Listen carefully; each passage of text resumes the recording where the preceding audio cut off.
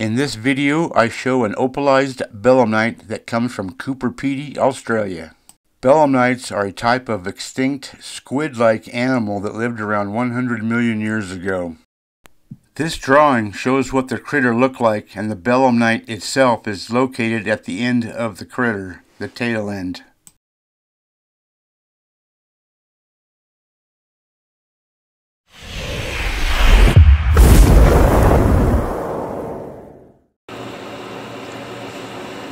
Before I get to prepping, I ran into this the other day. I don't know if you can see it, the lighting is horrible. But it's a opalized baculite from Australia. I bought back in the Tucson days, back in the 90s. Pretty cool, but not as good as I thought it was.